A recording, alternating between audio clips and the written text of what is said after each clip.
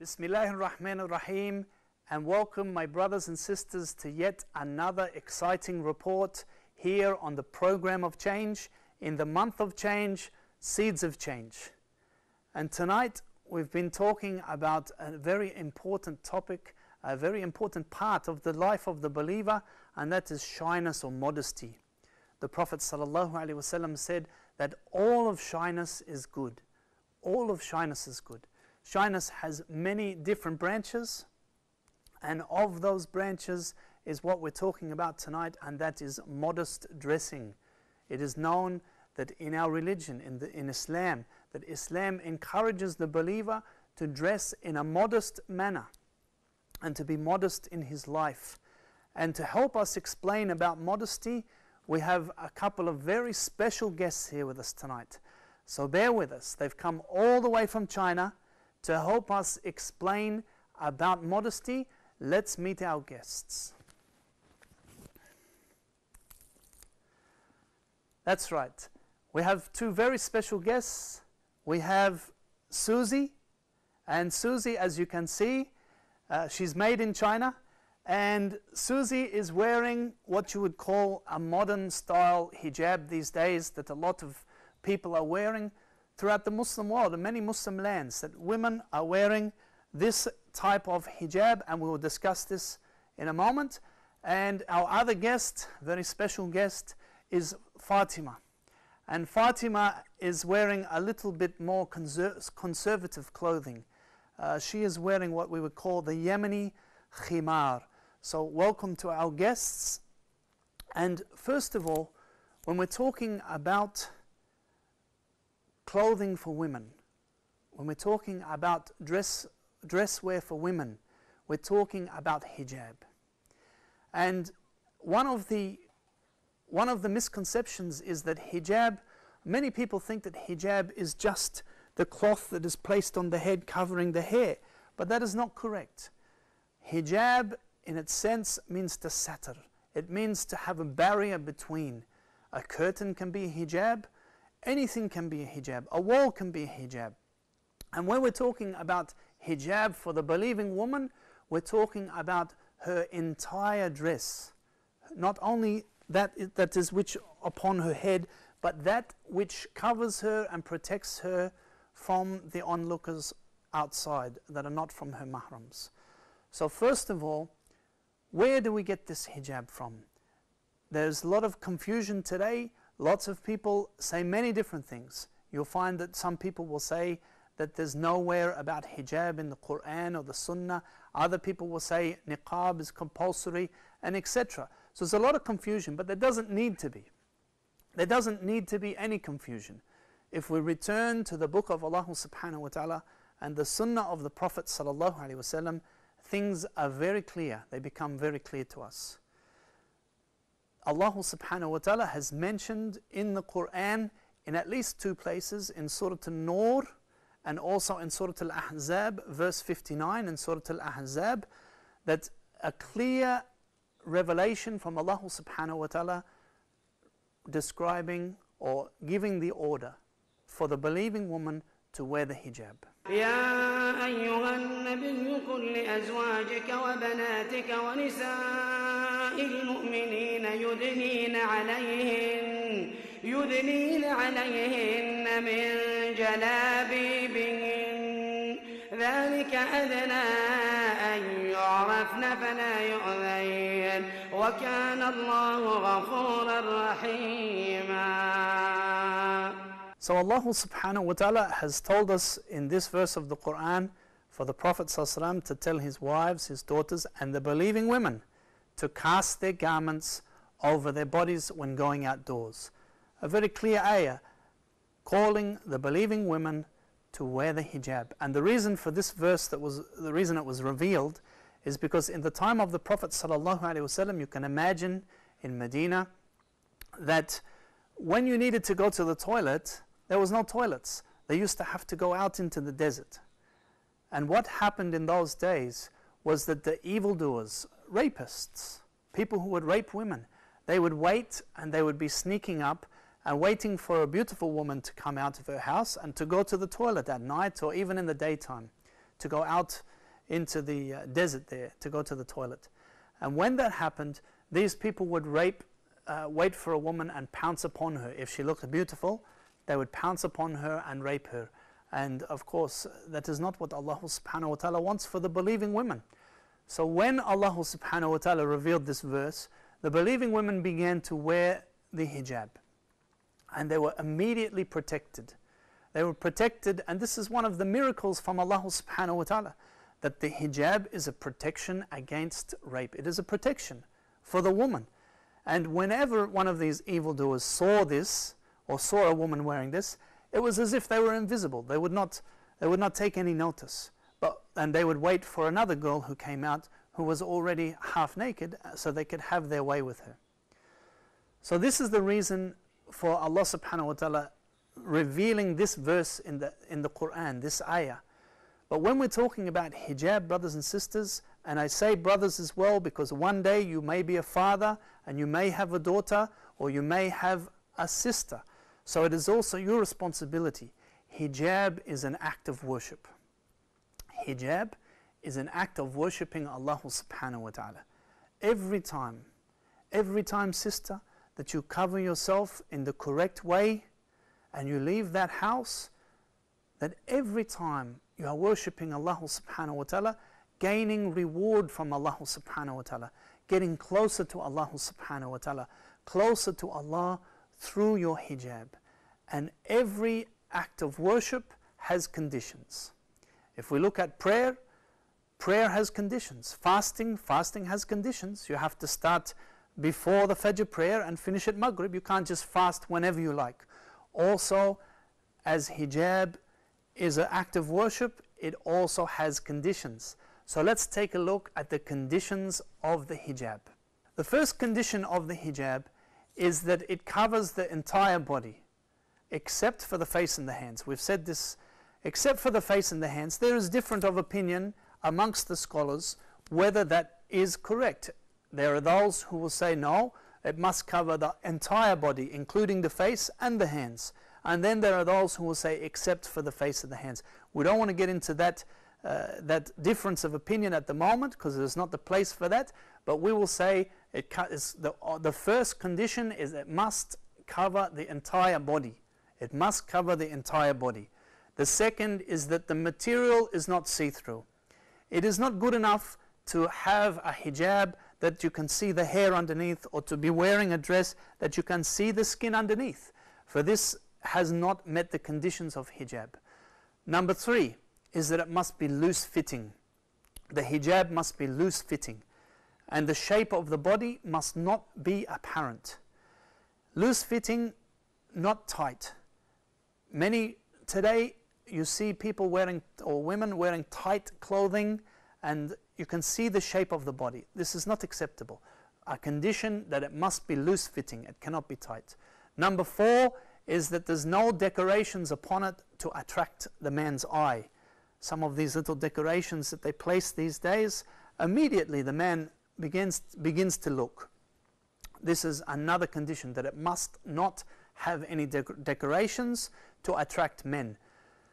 Number 5 is that it must not be perfumed. It must not have perfume on it. It is haram, and in fact Allah subhanahu wa ta'ala curses the woman who leaves her house and she wears perfume. So the thob, the dress must not have perfume. Also, it must be a thob, or it must be a dress that is worn not showing off. When I say not showing off, you cannot buy a unique dress that, and I'm talking about going outside doors. You cannot buy a unique dress that was $150,000, that has some diamonds upon here, and this, that you're wearing it for showing off. Because whoever wears a thob or a dress showing off in this life, they will not see it in the afterlife. They will not wear that thob, a beautiful thob, in the afterlife. Number 7 is that it must not resemble the clothing of men. It is not permissible for a woman to wear the clothing of men, and it is not permissible for a man to wear the clothing of women. For Allah subhanahu wa ta'ala has also cursed those people who cross-dressing. for this is not permissible in Islam. Number 8, that it must not resemble the dress of the disbelievers. Specific dresses, specific dress for the disbelievers, that the dress of the believing woman must not resemble this. And the last condition is that it has no crosses or no pictures with souls. When we say pictures with souls, pictures of faces, pictures of anything along those lines that would have a soul in this life. Can have none of this and no crosses at all. And not only crosses, but other symbols that represent other people's religions. It could be a pharaonic symbol. The pharaohs had a religion, so it could be any of those symbols. Any of those symbols is not permissible. And if you cover these 9 conditions, then you have yourself a hijab that is worshipping, that is helping you to worship Allah subhanahu wa ta'ala every time you leave your house. Now let's take a look at our 2 guests. If we don't mind there, Susie, if we can just start with you. We want to take a look and to see, has Susie met the conditions of hijab? Now the first condition, we said that it covers the entire body. So let's take a look at Susie's. You can see here that the neck is open.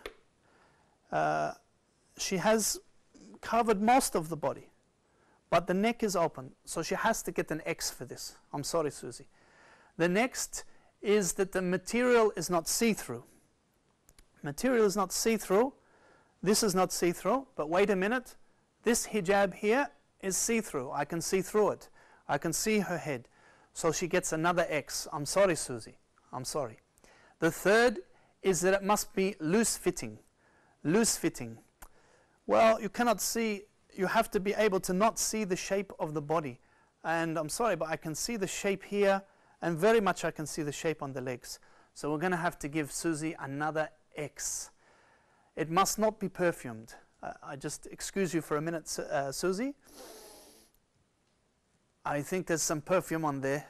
I think Susie's put some perfume there. I'm sorry, Susie, but we're going to have to give you another X. Another X. It must not be worn for showing off. This is pretty average clothing, pretty ordinary, and you could wear it in the house for your husband, but not out on the street. But we could say that let's give her a tick for this, that she didn't wear it for showing off. It must not resemble the clothing of men.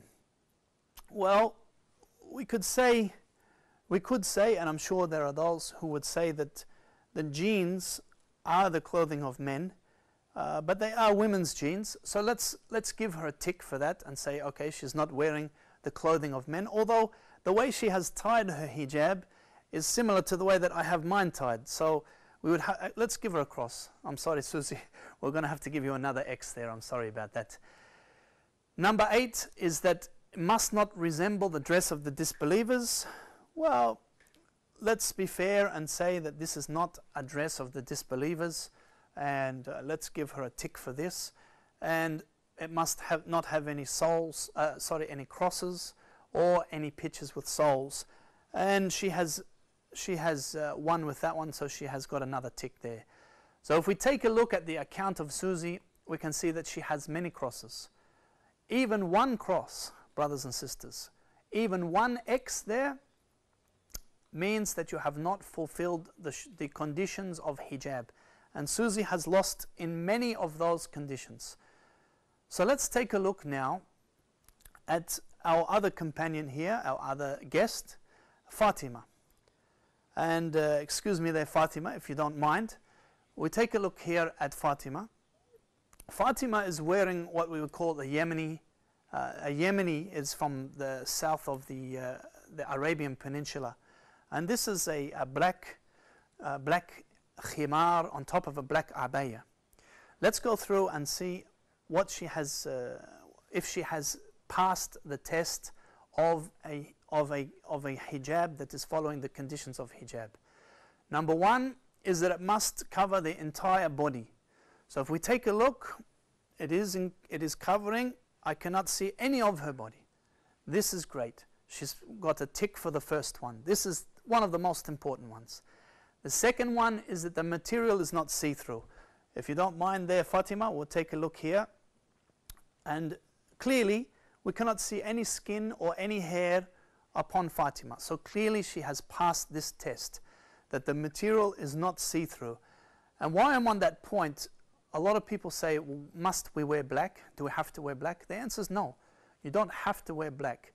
The Sahaba and the women of the Sahaba used to wear different colors at times. It is related that Aisha radiallahu anha used to wear yellow or had worn yellow at a time. Why do women wear black?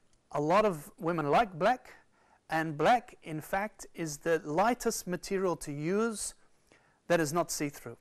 So people often think that black means hot, but in fact black means coolness, because in able to have a hijab that is not see-through, if you were to use white, you would need to use a very thick material, because white is a very see-through material.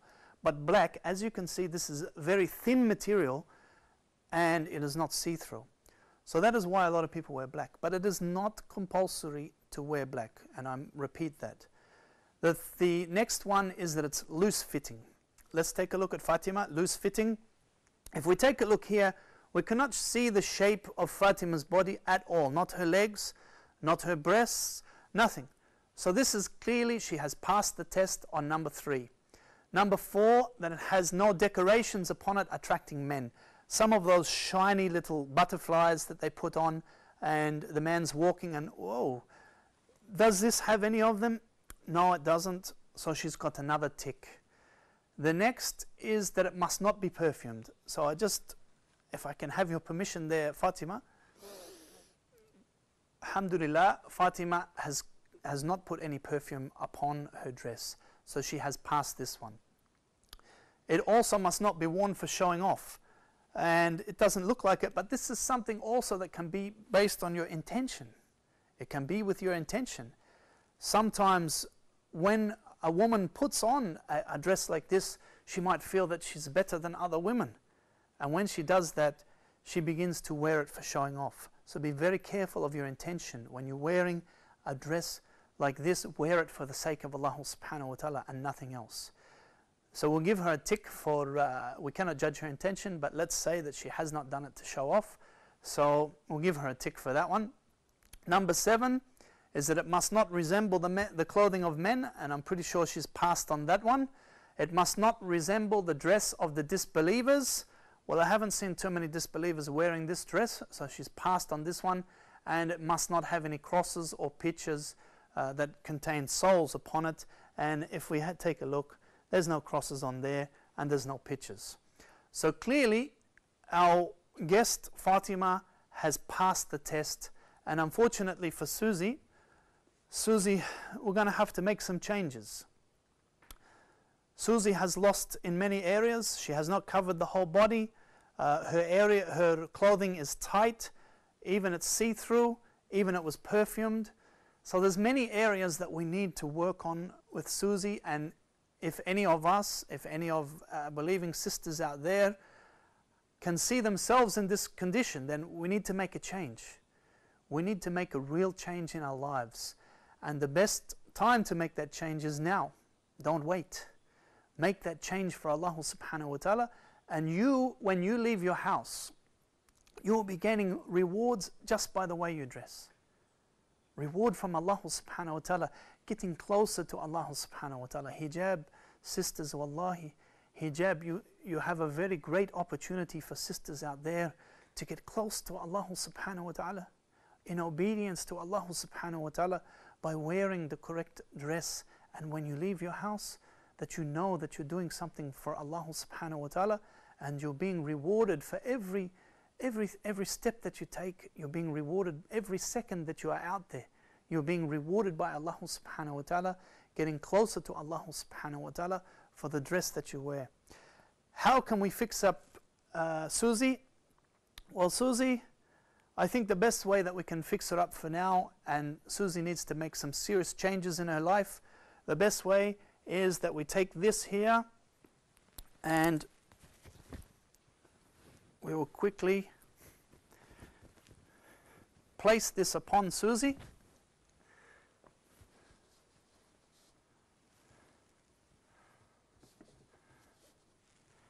There you go, Susie. And this is a khimar. This is called a khimar in Arabic. And now Susie she's passing many of the tests. We still have to get a skirt or a lower dress or an underdress that is not tight for Susie, but this is a lot better.